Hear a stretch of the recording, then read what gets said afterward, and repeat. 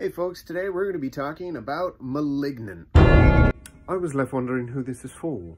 Tartuffe, please. Wait, what? Yes! Is it an homage to Italian giallo? Giallo! Is it an homage to 80s horror? 80s horror! There was even a point where a wee girl gets out of a car on a cliff next to a really tall building that reminded me of the live-action Casper! Yes! Oh my god! Folks, see this movie just to experience the confusion that Tartuffe and I did. It's worth it, but you have your moments, buddy. You do. Tartuffe.